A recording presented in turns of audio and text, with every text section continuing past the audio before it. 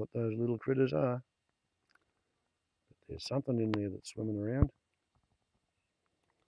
Way faster and more energetic than a tadpole.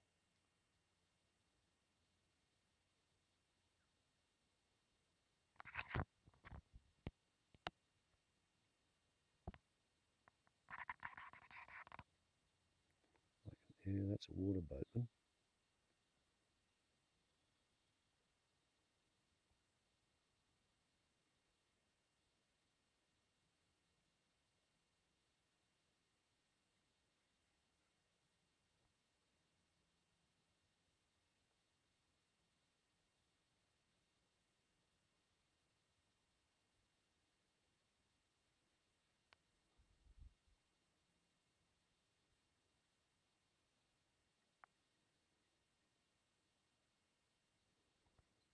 Okay, I don't know what that critter is, but there's quite a few of them.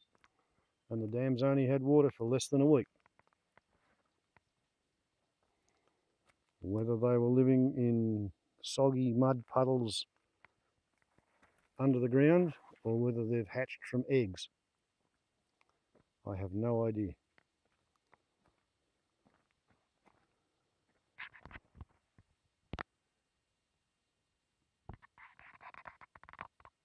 Where did it go? Yeah.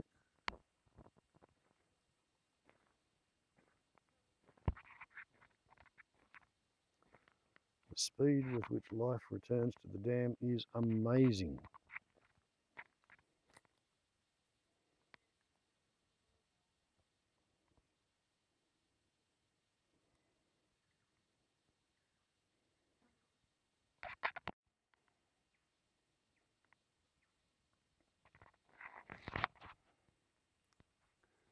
Mushrooms in the wheel tracks.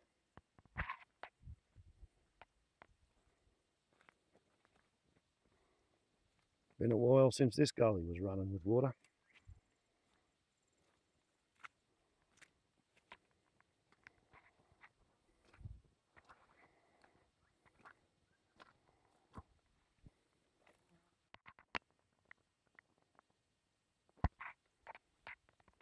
Water holes.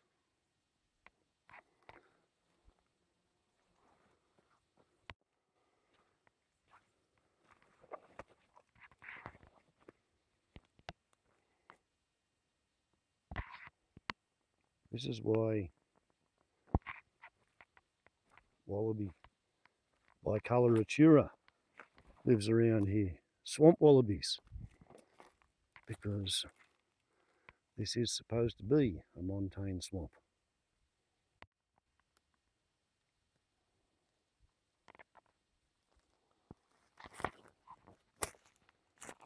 Bunya pine in a cage.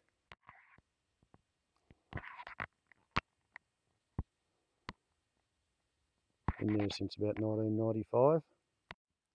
Every time it has stuck itself out of the cage, that branch has been bitten off by something. Perhaps wandering deer. Who knows? The dead brown leaves are from the millennial drought, as far as I can figure it out, which it miraculously survived as an infant. Deep macropod footprints. The kindling pile. Really am going to have to do something about that.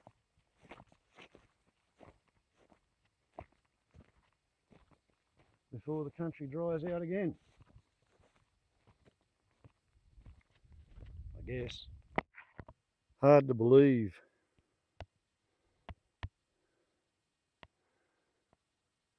that I've burnt this particular country 5 years ago.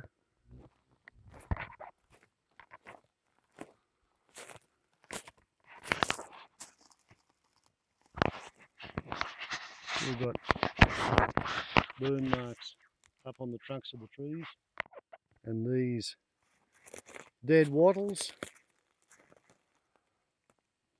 they were green and alive when the fire came through. The fire killed them, and then they become fuel for the next fire. That's why some places burnt 3 weeks or 3 months after being burnt. During the 2019-2020 Black Summer fires.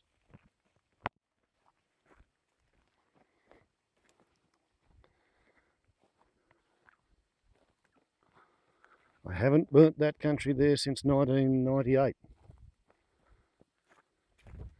This stuff over here, much more greener. It got burnt in 2014. But that stuff just there, it had not been burnt. I don't think since about 1958.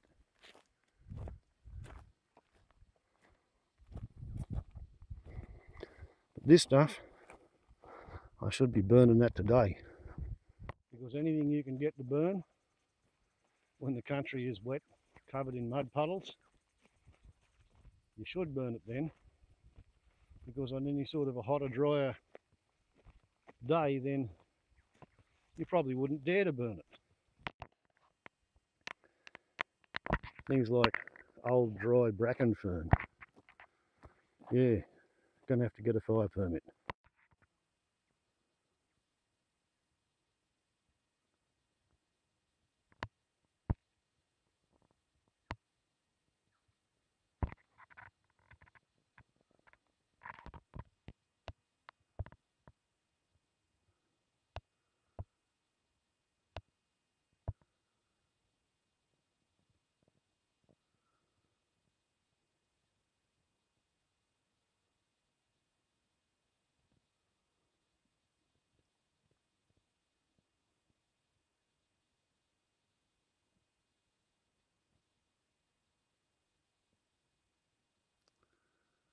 Light dominant aperture.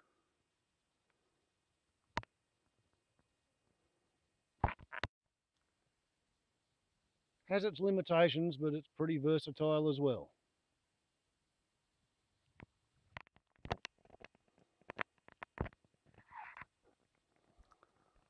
This is the trial cut, and somebody was thinking about digging a dam and decided they weren't quite low enough down the gully. I was wondering whether that had water in it last week on the 3 dam survey.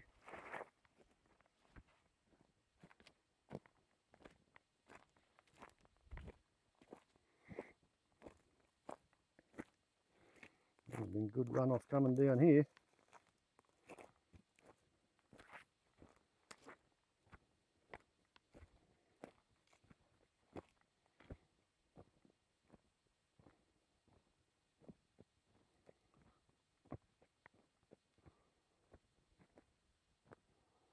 Seems to be all, oh no, we have deer. Not all kangaroo and swamp wallaby.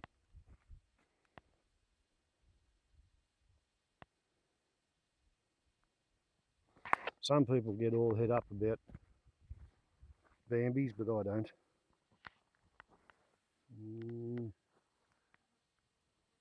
Kangaroo. Hopping at speed going around a corner. I think that's Bambi.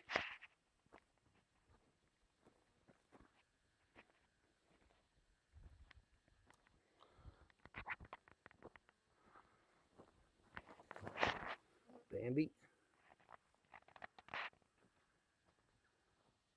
Yeah, Bambi. Gone off. That away.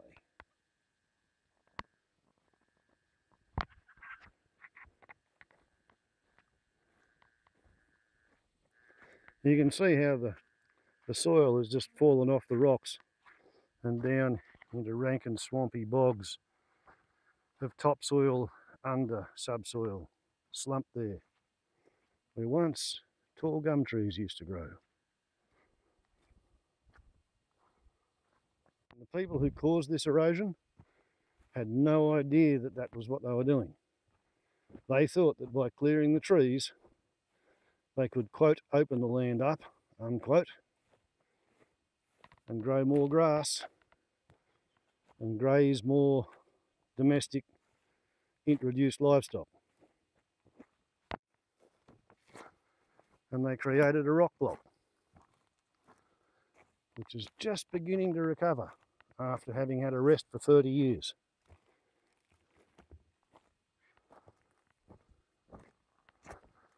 Well-meaning, hard-working, ignorant, arrogant, ambitious, credulous, true believers in the expanding British Empire,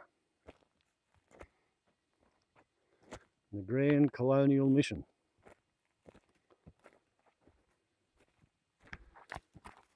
To civilise Australia while exploiting its resources for the good of the empire.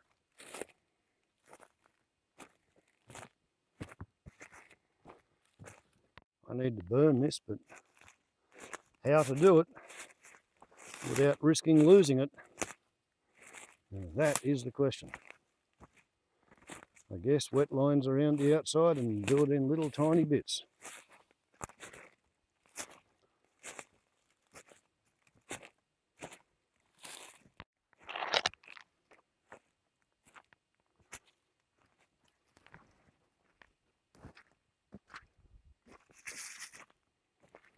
The gully has been running.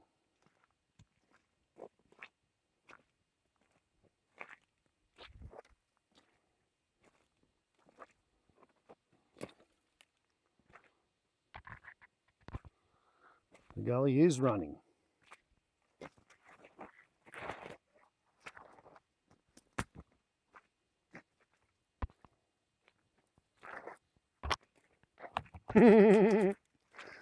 Guess who just barely raised the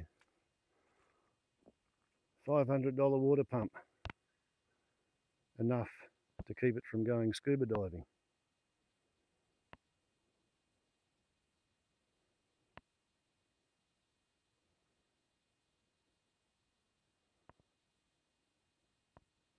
How's that?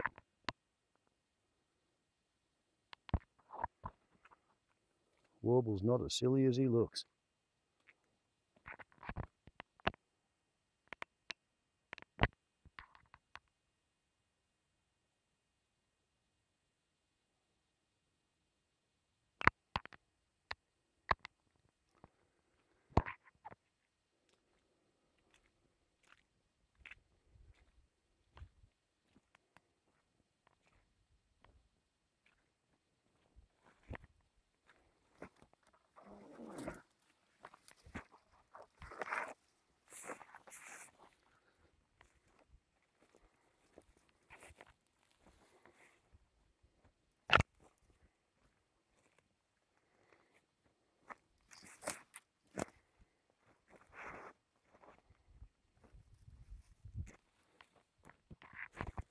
When just enough is only enough.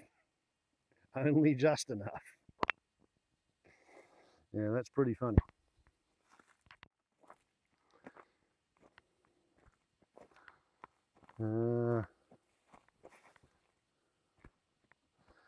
I don't think it's actually been flowing, but there's a fair bit of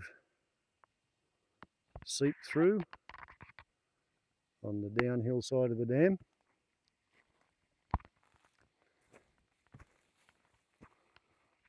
Oh, Warble's on a lot. What a smart ass.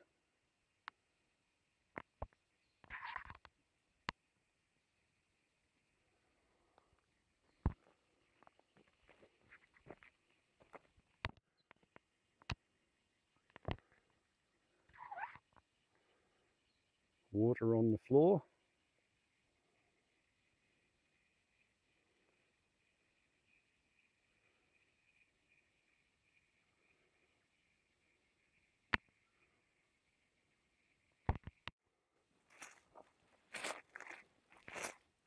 And this is why it's called Contemplation Rock, because you can sit down and you can actually rest your didgeridoo on that, and you can really have fun.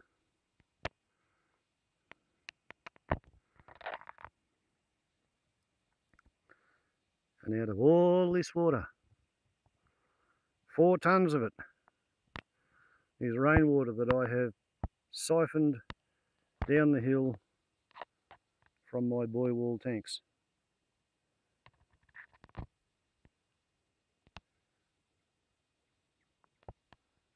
That's 100,000 gallons, 450,000 litres, half a megalitre almost.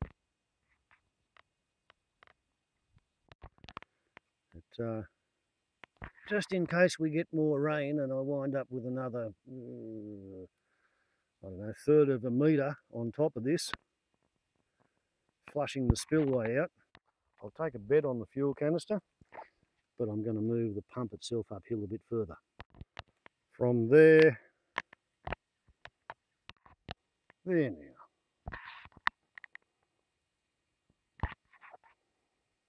I think that looks much more better.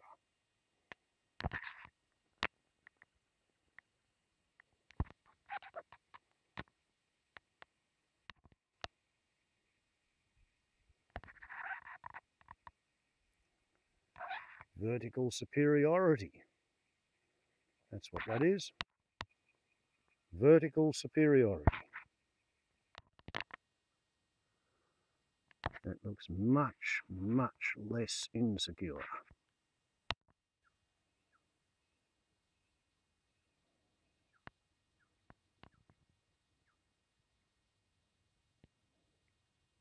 How's that for a reflecting pond?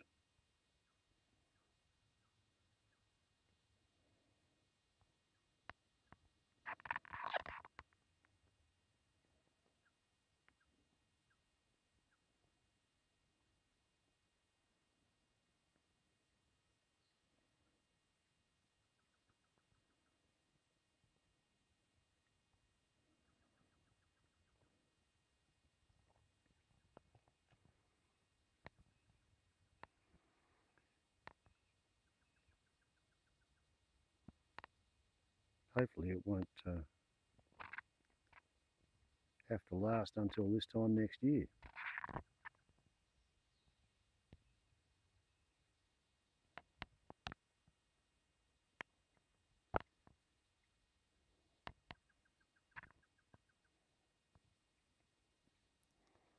There's a dragonfly down there.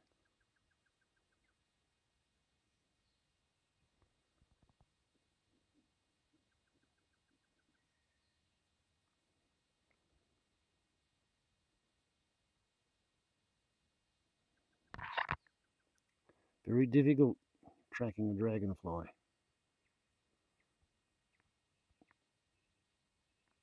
on a handheld mobile phone at 5-power telephoto with the sun on the back of the screen. And I'm not actually wearing my glasses.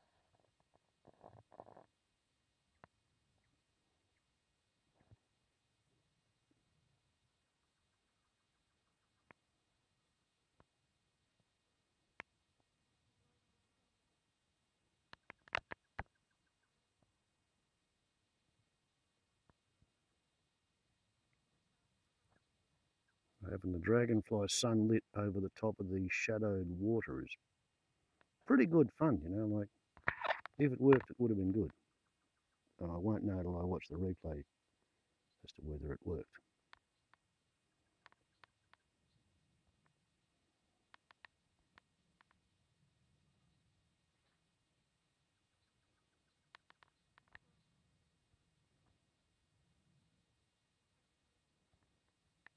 Talk about magic moments.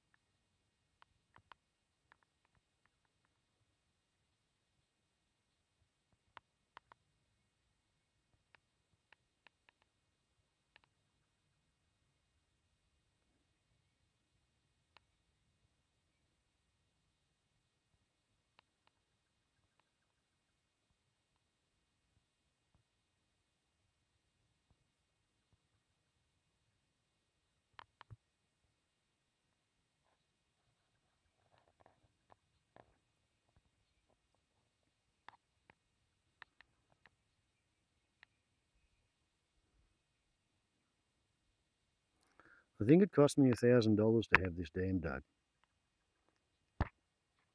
30 years ago. I reckon I've had me $1,000 worth of fun out of it.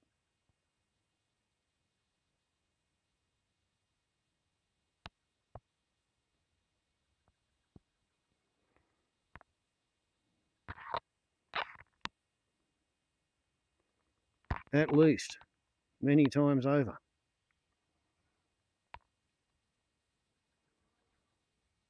And this might be considered a bushfire fighting reserve pond for at least 6 months and hopefully a year.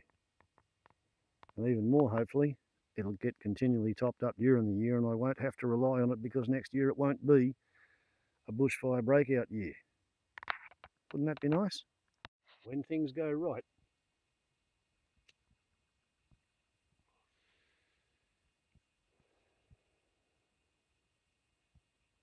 Life's not bad being a greenie.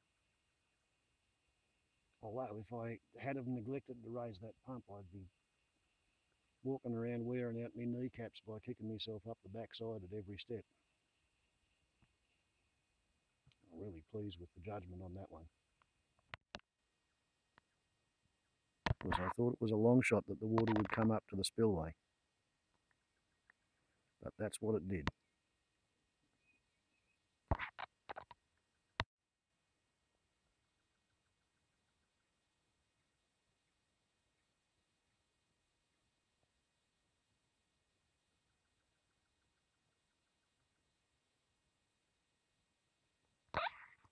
Two little birdies over there. Here goes one. Coming in closer.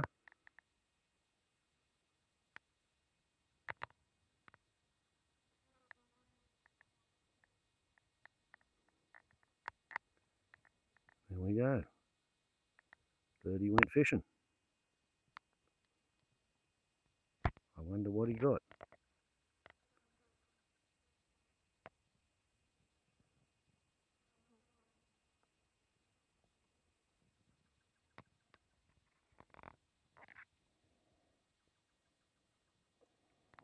You can see why the Japanese spent so much bloody time and effort making reflecting pools and raked gardens and stuff like that, can't you? Whereas I just paid to have a hole dug and waited 30 years for nature to do its stuff.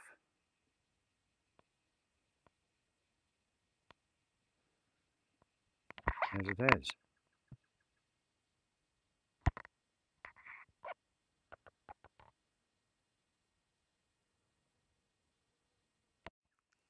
Little bird sitting in the tree again.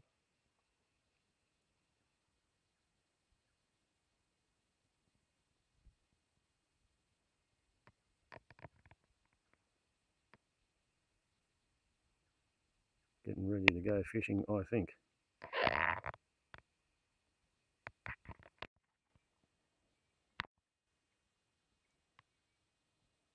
Back to dogfighting with dragonflies. And I'm afraid they're more manoeuvrable than my camera is at that height.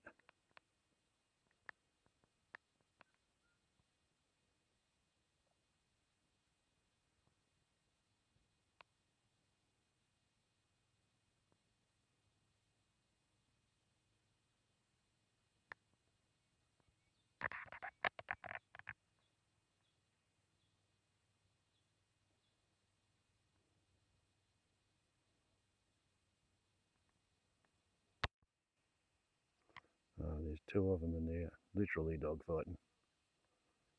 And I can't track them. Even with my hat pulled down and my granny glasses on, it's still not working.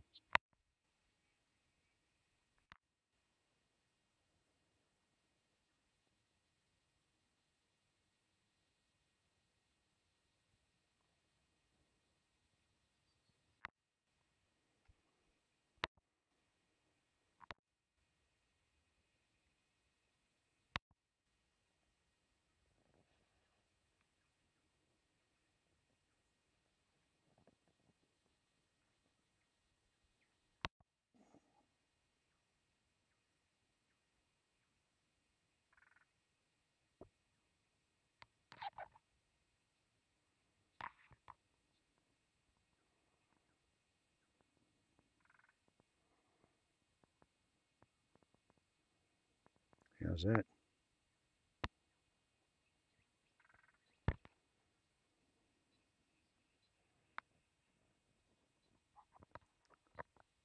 For an illustration of the symmetry of the universe.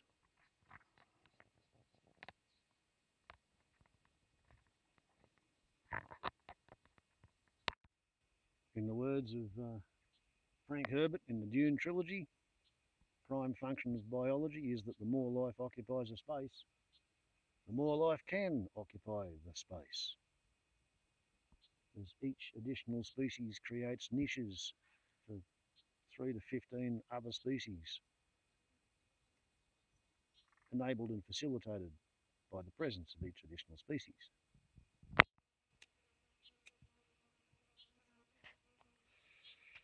And right now, one of the species whose presence I am enabling and facilitating is the mosquitoes. So I'm going to have to get up and start moving, wandering back up the hill to the hut. But oh dear, what a marvellous afternoon this has been on a 3-dam survey. Raising the pump and shooting dragonflies with a camera.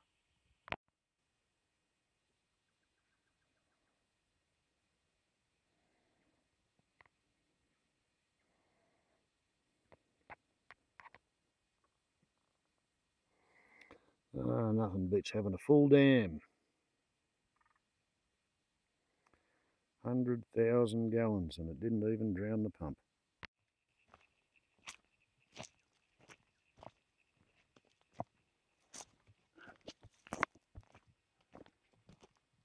Can't say that I've done much today.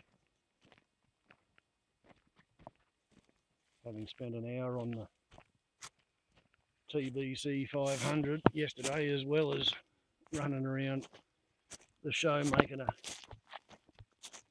hour and 12-minute video in 2.5 hours of elapsed time. So today was a bit of a blast style of a day until I decided to go for a walk.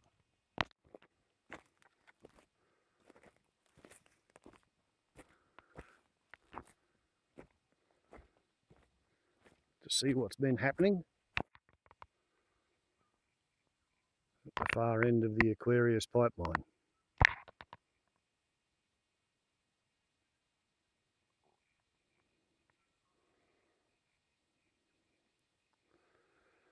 Yeah, light meter dominant. As far as I know, you're allowed to keep 10% of the runoff, and the runoff is calculated to be 10% of what arrives vertically. So if I've supposedly got 830 millimetres in an average year on 40 hectares, That's about